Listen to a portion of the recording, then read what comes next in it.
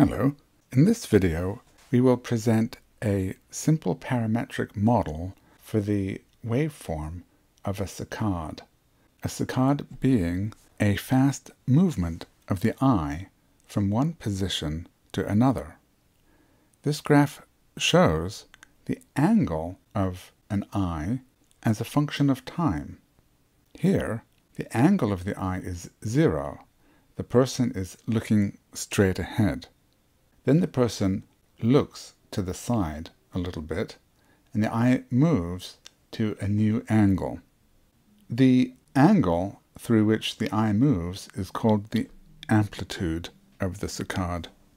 Here the amplitude is about 9 degrees. We will be interested in a simple formula of this shape. Of course, there are many different formulas for curves having this shape. The angular velocity of the eye can be obtained by taking the temporal derivative of this time series. That is shown here. This is the angular velocity, or just velocity.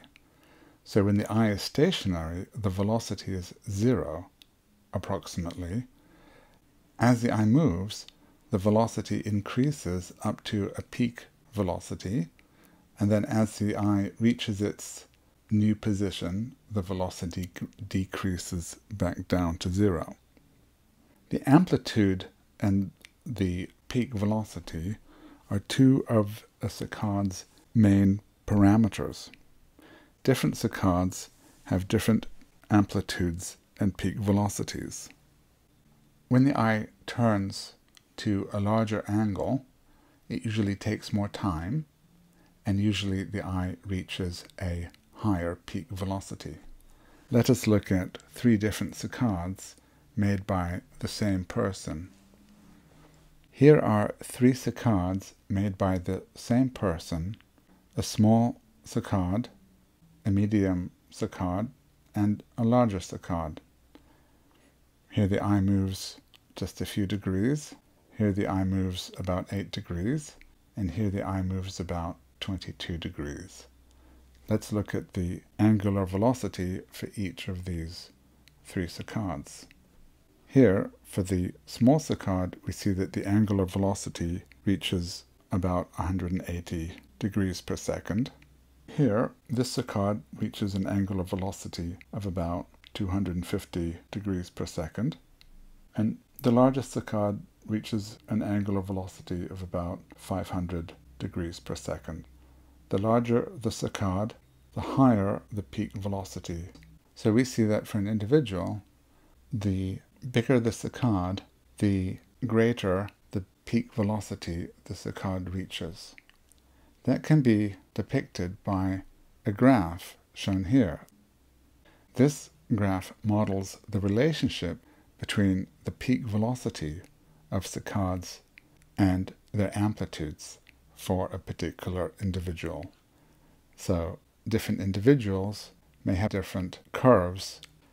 This kind of curve is often called a main sequence. The formula for this curve is given by this equation, which was proposed by Ballo and co-authors in 1975. Here's the peak velocity as a function of the amplitude A. The formula has 2 parameters, eta and c. This is an exponential. By varying the parameter eta and c, we can vary the saturation that this curve reaches, and we can vary how fast this initial slope of the curve is. So we would like to have a model for the saccade waveform that has as a parameter the amplitude of the saccade as well as the main sequence parameters eta and c. Here we present a simple formula for a saccade with 3 parameters. The parameters are eta, c, and a. Eta and c are the parameters of the main sequence, and a is the amplitude of the saccade. In our saccade model, S of t is the angle or position of the eye as a function of t, and f is defined as a function of time here. This model was presented in this paper from 2016. To better illustrate the saccade model and the role of the individual parameters, eta, c, and a, we show a graphical user interface where we can individually vary each of those parameters. Let's run the graphical user interface. It's a program written in Python. The graphical user interface shows here the saccade, the angle of the eye as a function of time, and it shows the main sequence, the peak velocity, as a function of the amplitude. And here we have three sliders by which we can vary each of the parameters of the saccade model. The amplitude slider allows us to adjust the saccade amplitude. We can see the amplitude of the saccade varies as we move this slider. The dot on this main sequence graph represents where the saccade is. So the amplitude is about 20, and this dot has an amplitude of about 20. The peak velocity is here, almost 600 degrees per second. As we vary the amplitude A, the main sequence does not change.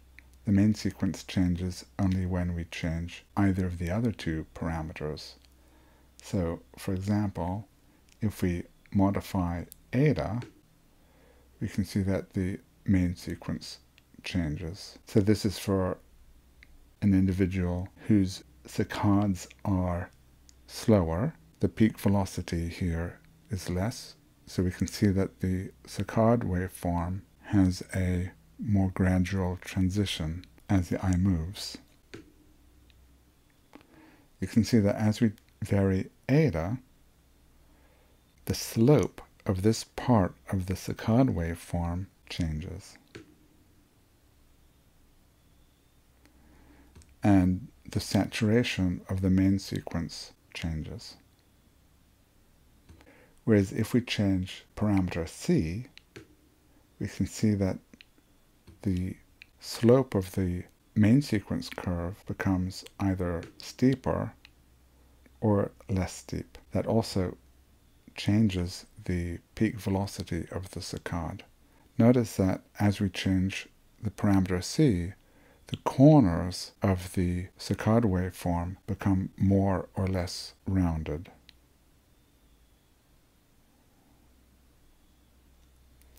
These three parameters allow us to continuously adjust the saccade waveform. We can adjust its amplitude, we can adjust the slope or peak velocity of this saccadic waveform in two ways. One way is through eta, or we can change the parameter c.